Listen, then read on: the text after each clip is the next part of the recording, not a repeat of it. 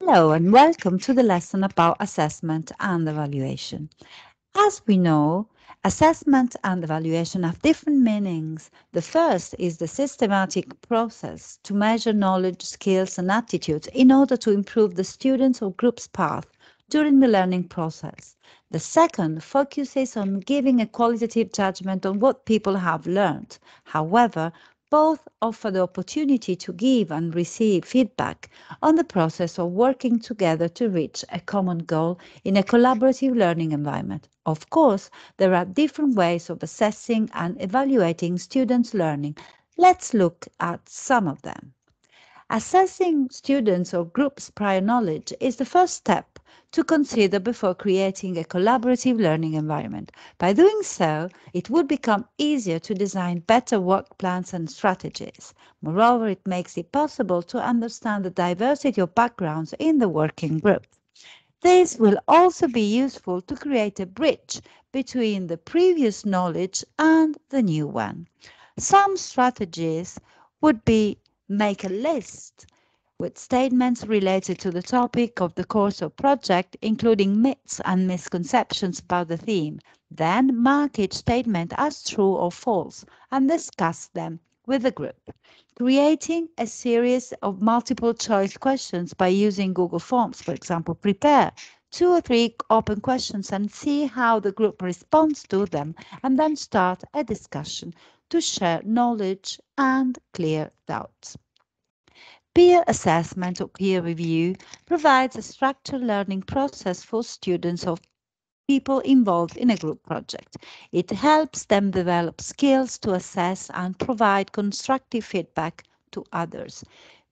Peer assessment empowers people to take responsibility for their own learning, enables them to learn how to give constructive feedback as a lifelong learning process, motivates them to engage more deeply in the project. Of course, the teacher's role would be to divide people into smaller groups and to provide the criteria to be followed in the assessment process. Self-assessment activities can help people to be realistic and concrete in making a critique of their own performance and therefore understand how to improve their own work.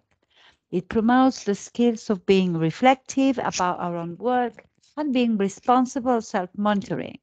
It also promotes academic integrity in the learning process and develops self-directed learning. Moreover, it increases people's motivation and helps them construct a range of personal and transferable skills. Measuring student learning, it is always useful to determine whether students or group participants are indeed learning what you intended or have reached the common ground in the collaborative environment. To measure the level of acquired knowledge, there are both direct and indirect strategies that could be used. Direct measures may include reports, essays, quizzes, research projects, case study analysis, and rubrics for oral and other performances.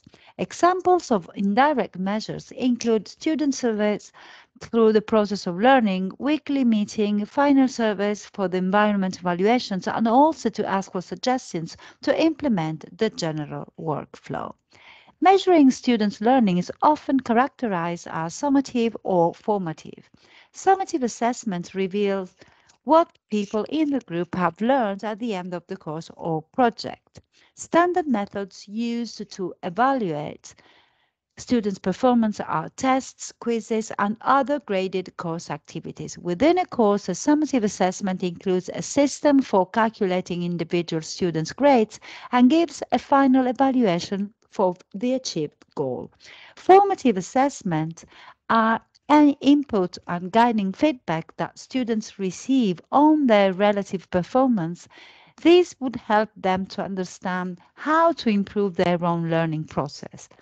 They can be provided face-to-face or with written comments on assignment during a meeting, group, or through rubrics. Rubrics are scoring guides that assess and articulate specific expectations on an assignment. They help everyone to understand the components of the assignments, to become more aware of each own learning process and progress, and give the chance to improve work with detailed feedback. For these reasons, they create faster and more consistent grading systems, both for you, your students, and your working group. And you? What kind of assessments have you used in your course? Have you ever used any form of assessment in working and research groups? If so, which one?